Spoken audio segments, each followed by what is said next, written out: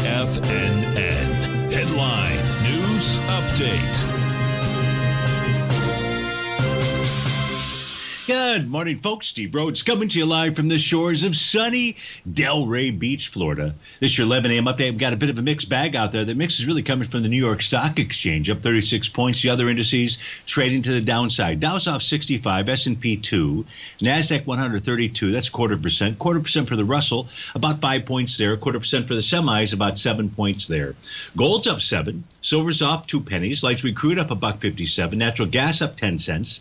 30-year Treasury printed out at 130.07. That is up 20. It's down 24 ticks. Let's go try to figure out what all that means by looking at that 9-panel market update chart. We begin with the ES Mini upper left-hand side. Now, there is a new daily profile that has formed. I didn't pick up on this morning. And it's a bullish structured profile. So what this tells us, and I'll expand out the chart here just for a moment. So we're in a consolidation pattern. That's the first thing.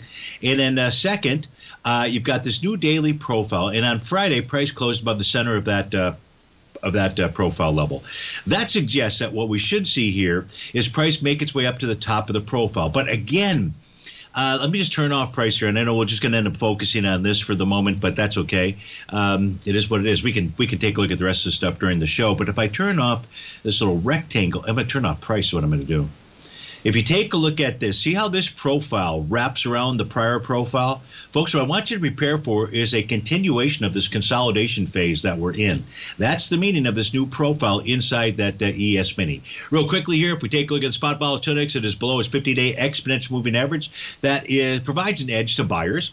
In the case of the NQ, clearly at resistance, both the top of its consolidation as well as the top of its daily profile, 13,370 area.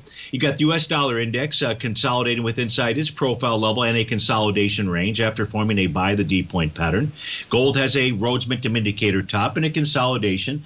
Price is trading above support, so it's more of a neutral signal right now, support being 2019. Silver, you've got a good old-fashioned consolidation, new profile that is formed or is trying to form there, with 25.59 being support, 26.09 being resistance. In the case of light sweet crude, also a new profile. This is bullish in structure, and so a close above 73.64 would suggest we see a rise up to the 77.93 level. Natural gas also with a new bullish structured profile. That suggests natural gas runs up to 242, and just a good old-fashioned consolidation at 30-year Treasury bond. Folks, stay tuned for the Trader's Edge show. But if you opt to start your Monday, please have a magnificent one. Thanks much for joining us. We'll look forward to speaking with you again soon. Take care now.